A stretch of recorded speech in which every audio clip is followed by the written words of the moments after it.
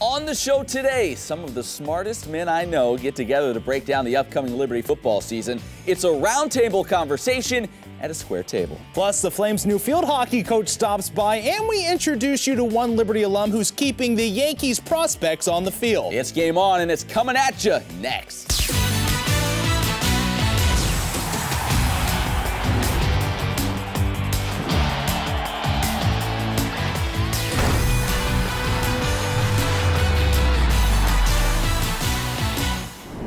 What is up? Welcome to Game On, your home for stories of sports and faith and all things Liberty University athletics. As always, he's Rhett McKibben. I'm Matt Warner, and Bobby Bolig will be joining us in just a bit. Yeah, there's a certain buzz on campus these days with the fall sports season quickly approaching. We'll talk a lot about that today, starting with Flames football. Yeah, that's right. Liberty in the midst of their second week of fall camp and trying to shore up one area of concern from a season ago, that being the offensive line. That line surrendered 30 sacks last year, but they get back a healthy Michael Hinderman, which will be big. He took a medical red shirt a year ago. And they also get a new offensive line coach. Aaron Stamm enters his 6th overall season on the staff, but is first in charge of the O-line. He hopes to use the next few weeks to build some chemistry and also create some much-needed depth. I think we have a pretty good relationship as an offensive line.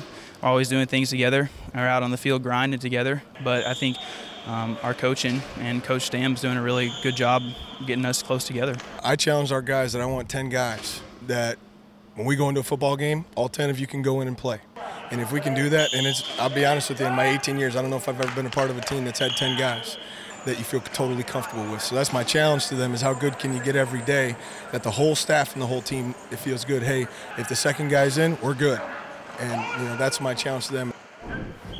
Well, as training camp continues, we get to participate in every broadcaster's favorite thing, water cooler talk. This week we hear from our very own Matt Warner, the voice of the Flames, Alan York, and former New Hampshire Wildcat Paul Rutigliano in the first of a 3-part season preview beginning with the Flames offense.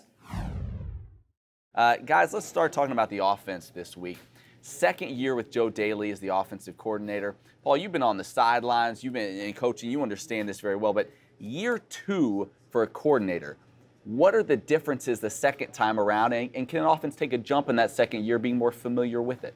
The biggest thing that comes to mind is familiarity with your group, with your staff, and knowing that comfort zone. And now I've talked about this on the radio, but he's got to see progression from Stephen Calvert this second year. He played 10 games last year. Obviously didn't get to start against Virginia Tech. He struggled. He went through a dip last year, kind of tailed off at the end of the year. But that's my biggest thing right there, is his relationship with the quarterback, how well those two are integrated. Joe's been one that he's been a big fan of Buckshot even since he started recruiting him, and we've heard a lot about him. And I think that's a special bond that the OC and the quarterback do have with each other. And let's not be shy about it. He's got some pretty good players coming back, but having Buckshot back for year 2, we've already talked about how bigger he's gotten and how much more of a command of the offense he's got. So big things, I think, on the horizon for this Liberty offense. You talk about the offensive line. Can we all agree that's kind of the biggest area, I don't know if you want to call it area for concern, but certainly an area where there's some question marks there. Is that the biggest spot on the offensive side of the ball where we kind of wait and see what happens? Yeah, well, it's the biggest, it's got the largest group, and those 5 guys have to play well in order for the guy behind the center to play well, because they got to protect him. They got to be able to establish the run game. So a lot depends on those 5 guys up front. So I know this fall practice training camp, a lot of effort is going into those 5 guys and making sure they have continuity and they play together and there's chemistry. I think so too. Aaron Stamm, just following him the last 6 years, he's the perfect guy for that group. You see him during the games and during practices. He wants to get dirty and grimy like that group. So I think it's a great fit to have him move from where he was with some of the skill positions to the interior of that offensive line. It's going to be, I think, a really match made in heaven for them. Finally, biggest breakout candidate on the offensive side of the football. We've talked so much about Buckshot, but who do you guys see as a guy that could break out this year? I think Zach Fouts, he's the projected starter, and he's got the size, he's got the speed, but he, to me, is a guy that really has to have a breakout season because he can really impact the game because he's 6'4", about 250 pounds, and he can be such a great asset to Buckshot. Yeah. And one, he's been here already 3-4 years, is B.J. Farrow. He's a guy that if you watch his tape leading up into his Liberty career, you say, wow, he's going to be the next P.D. Peterson. And he just hasn't had the opportunity, I think. He's been out there a lot, big catch against Coastal 2 years ago. And then, Dante Shells last year got the lion's share of the publicity. So now it's kind of BJ's turn. And he's not a flamboyant guy like Petey was, and you don't have to be. But I think there's a lot of excitement centering around B.J. Farrow to take the baton, if you will, on the wideout position. I'll say this. He's a name we all know, but Carrington Mosley, yes. Double-digit touchdowns, I'm saying this year. At 5 a year ago, I think he's going to have a monster season as well. So that's it for the offense. Come back next week, and we'll chat up the defensive side of the football. Definitely be there. And don't forget, as camp winds down, the 2017 season opener at Baylor is on September 2nd. The Flames once again scheduling a challenging road contest right out of the gate. Last year, the Flames took on the Hokies, and in 2014, they faced the Tar Heels. This year, they head down to the Lone Star State for their first ever meeting with Baylor. The game time is set for 7 o'clock, and it can be seen on FS2. Cannot wait. Well, Liberty has put its fair share of players into the NFL, but none have exploded onto the scene like Eric Green, a first-round draft pick. None of that would have been possible without the connection he developed within head coach Sam Rutigliano, a connection that carried the pair all the way to the Flames Hall of Fame. 1st and 10 for Liberty now. I heard about this guy. Over the middle. He had great hands. Completes it to Eric Green. Great athlete. Green, 50-yard line. And then when I saw him, 30. It was like, Michael Jordan.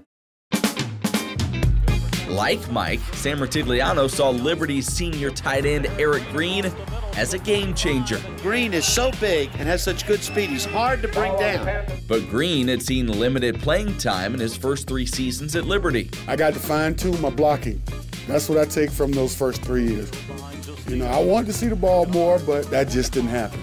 In the fall of 1989, that would all change. Under Liberty's new head coach Sam Rutigliano, Eric Green would become a big part of the Flames' offense. Green is a threat. Sam came in there, and from day one, he explained to me how many catches I was going to have in his offense. As a player who wanted to receive the ball a lot more, that was like heaven. That was like heaven to me, so I was locked in from day one with Coach Sam. Having spent 19 seasons coaching in the NFL, Coach Sam believed Green could be a tight end in the pros. I said, you have that kind of ability. All I'm going to say is that to you now because, whatever I say means a lot, but whatever you do means a lot more. My workout level went to another level. My intense training went to another level. The weight room went to another level. My studies went to another level. Everything about me went to another level. As a result of his hard work and mentoring by Coach Sam, Green finished his senior year with 62 catches, 905 receiving yards, and 10 touchdowns. And he was Liberty's first NCAA Division I AP All-American. But the highlight of Green's college career came when Liberty played Eastern Michigan. It was a timeout with 12 seconds left in the game. Robbie Justino was on the sidelines with Coach, and they was on the sideline talking, him and Coach Leahy and Coach Sam. I was wondering what the conversation was about because I'm the guy all before, So I runs over to the sideline, and I say, Coach, just get me the ball. Coach looked at the quarterback and said, get him the ball. And just before time expired, Green got the ball. He caught the game-winning touchdown pass from quarterback Robbie Justino. And Liberty beat Eastern Michigan 25-24. Liberty's first ever win over an FBS school. Eric Green would then accomplish another first for Liberty. The boy from the poor streets of Savannah, Georgia, raised in a single-parent household, was going to play in the NFL. The Pittsburgh Steelers would select him as the 21st pick overall in the 1990 NFL Draft, and Coach Sam would guide Eric throughout the process. Sam helped me choose my first agent. He helped me, he guided me. That was my mentor, still is my mentor. Green spent 10 seasons in the NFL, was AFC Rookie of the Year and a 2-time Pro Bowler, scored 36 touchdowns, and caught more than 360 passes. He also transformed the tight end position, but not like Mike, like magic. In an offense, Eric Green was used as a wide receiver, slot back, wing back, H-back, and running back. And it wouldn't have been possible without Sam Rutigliano. I always liked the fact that he was smart. I always liked the fact that he came from nothing. I always liked the fact that he always gave you his A game. Touchdown! Together, Eric Green and Sam Rutigliano were inducted into the Liberty Sports Hall of Fame, and their appreciation for one another continues to grow. Till this day, I'll run through a wall for Coach Sam because he's only been a model of consistency, and that's all a man can ask for. If a hug and a feeling of exhilaration going into the Hall of Fame together, if that doesn't get it, and if that ain't what coaching's all about, then I've been doing the wrong thing for 50 years. Well, Green and Rutigliano were a part of the 2015 Liberty Athletics Hall of Fame class. The 2017 group will officially be inducted at a ceremony on September 30th. A reminder of those that will be inducted, highlighted by runner Sam Chalanga. The 5-person class also includes basketball star Julius Nwosu, softball player Katie Phillips-Bigham, football standout Richard Shelton, and longtime strength coach Dave Williams. Now, tickets are available for this ceremony, and they can be purchased at libertyflames.com. Well, turning our attention to field hockey, where the Flames had a very successful first year in the Big East, this upcoming season is once again full of expectations and belief that the Flames will advance on to the NCAA tournament. Here to chat about that is Bobby Bolig and the head coach, Nikki Parsley.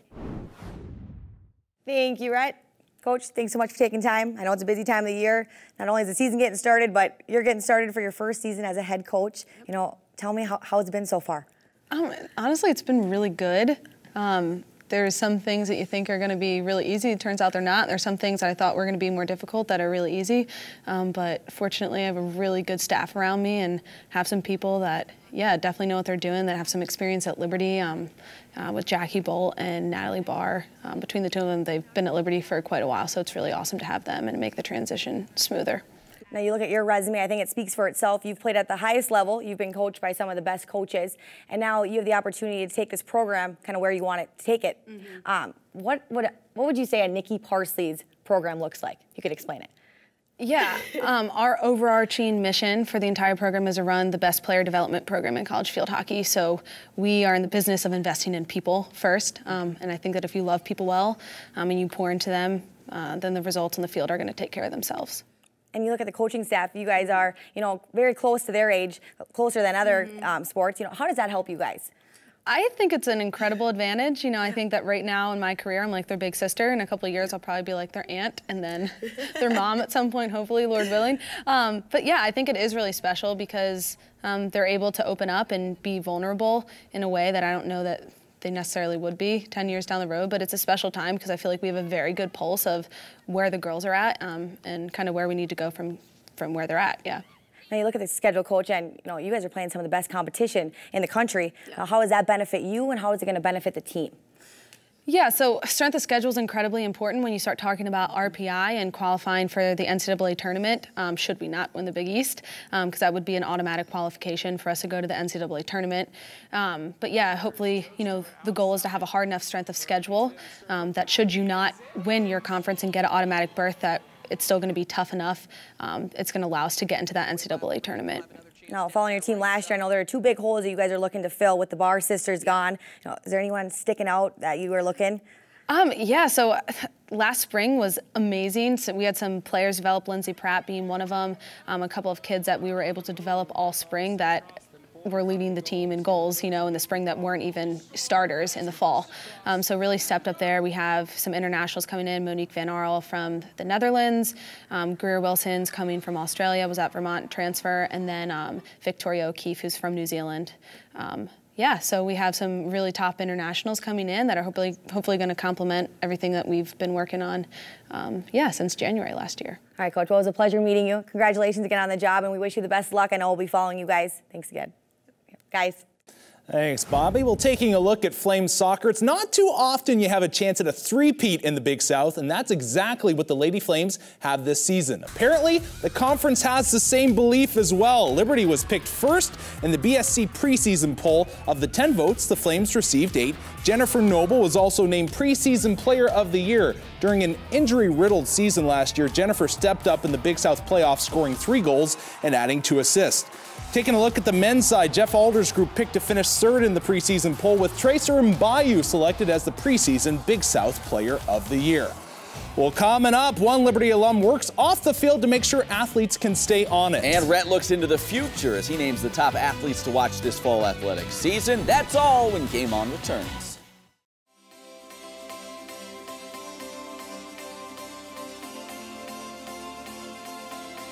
You have learned not just how to make a living, but also how to live. You have learned from the teachings of Jesus to live your lives by the great commandment, love God with all your heart, soul, and mind, and love your neighbors as yourselves. Liberty's mission is to train young people to succeed in every profession and to be the salt of the earth and the light of the world. The more people tell you it's not possible, that it can't be done, the more you should be absolutely determined to prove them wrong. Treat the word impossible as nothing more than motivation. As long as you have pride in your beliefs, courage in your convictions, and faith in your God, then you will not fail.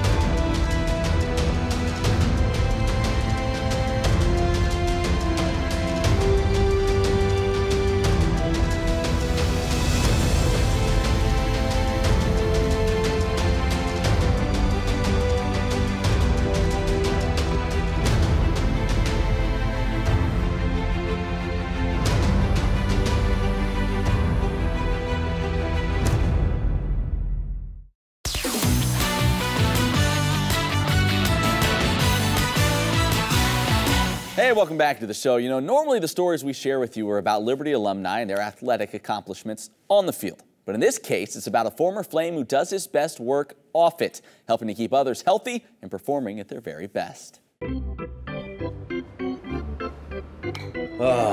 Baseball. The food. The fun. For the fans. But what about for the team trainer? The life of baseball is not easy. Jimmy Downham graduated from Liberty University with his master's in 2012 and is now the trainer for the Trenton Thunder, the Yankees' AA affiliate. I was in Tampa this year, middle of February, and then till September. And then you may go to Instructional League, which is in September, October. So, you know, you might go 7 months straight where you're working basically every day. And then I'm married, and my wife lives in Lynchburg right now, so I'm away from her for months at a time. What's up, Jimmy? What's up, man? What can I do for you? Can I get a stretch, man? Yeah, jump on through. And for Jimmy, keeping future major leaguers healthy is a big deal. It's not easy sometimes. It's a little intense, especially when you have your prospects, your big name guys. If they go down, there's a lot of phone calls, a lot of questions. So you have to be on your toes for sure.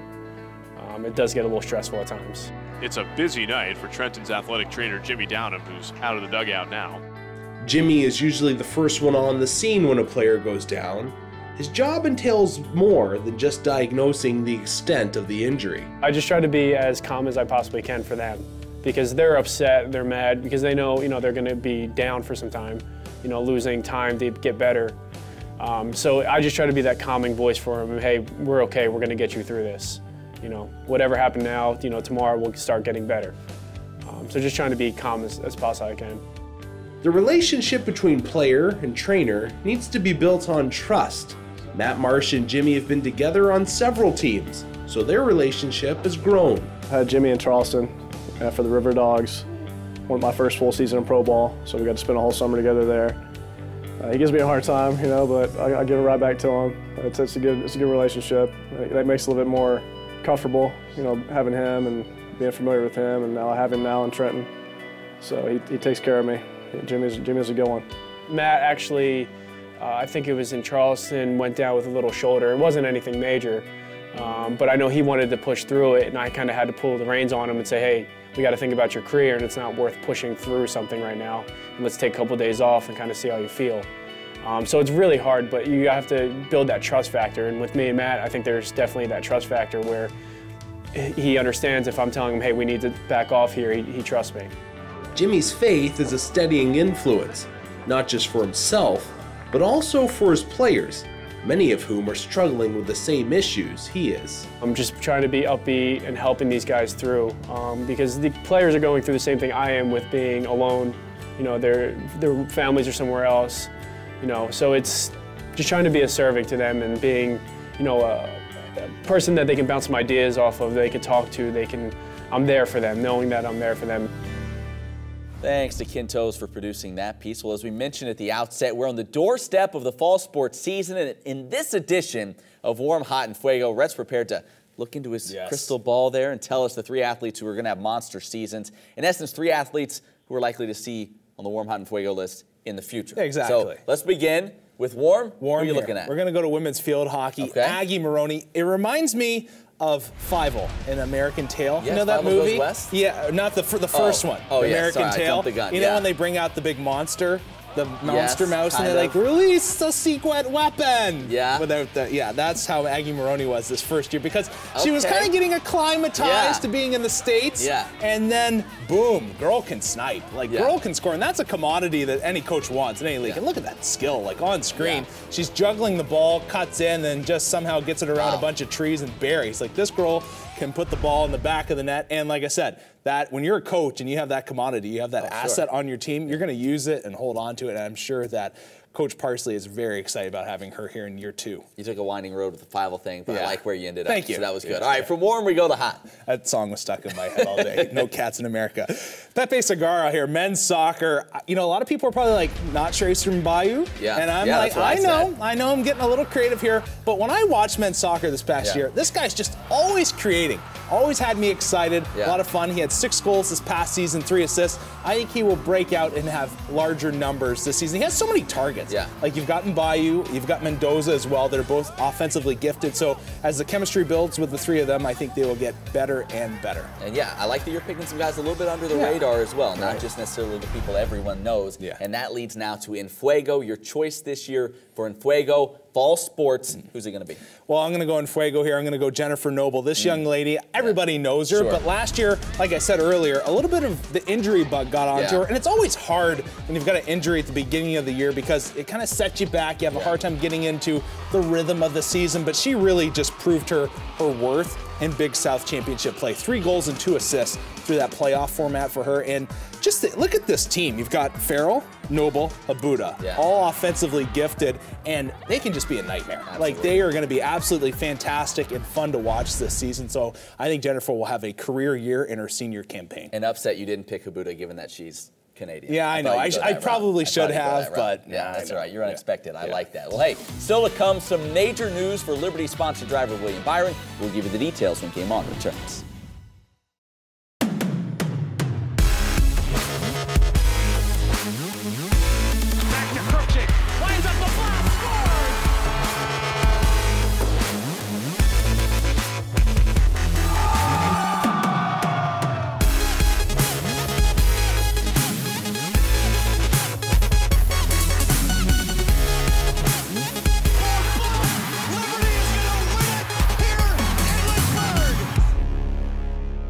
I think online learning is a little bit different than in the classroom. The actual online portion gave me an opportunity to be able to be the husband and the father, and then get online and be the student in the evenings. Liberty Online has a partnership with Centra Health, the student tuition deferment program that allows a student to enroll and pay their tuition out in payments or pay it one lump sum down the road. The degree that I have now that I obtained from Liberty in 2015 online is something that was a prerequisite for this role. So I don't believe I would have this role as it was a minimum to have a bachelor's degree for the role that I'm currently in. So it's helped a lot. We're all so busy in our today life.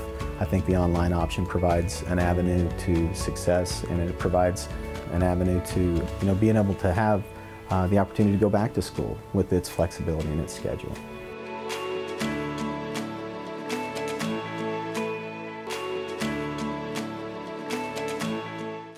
You might have heard some things about Liberty University, like how we're just a little Christian school in the middle of nowhere. And there's nothing to do here. I mean, come on. You know us. Boring. Boring? Yeah. They say we don't work as hard, think as hard, try as hard. I object. The truth is, well, we might surprise you.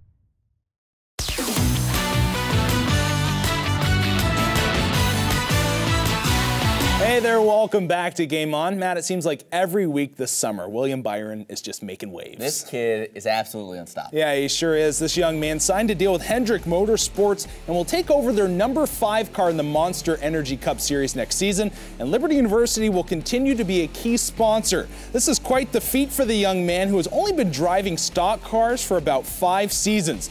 Byron will join a HMS lineup next year that includes Jimmy Johnson, Chase Elliott, and Alex Bowman. Yeah, incredible to be at the highest level of your sport 5 years in. Remember, he learned how to drive on like an online program. This kid is an absolute natural. Yeah, it's been fun to watch him grow over the past couple years. Good for him, good for Liberty as well. Well, that about does it for us. As always, hit us up on social media at GameOnLU on Twitter, Facebook, Snapchat, and Instagram. Our website as well, GameOnLU.com. All our stories there archived for you. Yeah, check it out. He's Red, I'm Matt. Thank you so much for watching, and we'll see you right back here at Game On next time.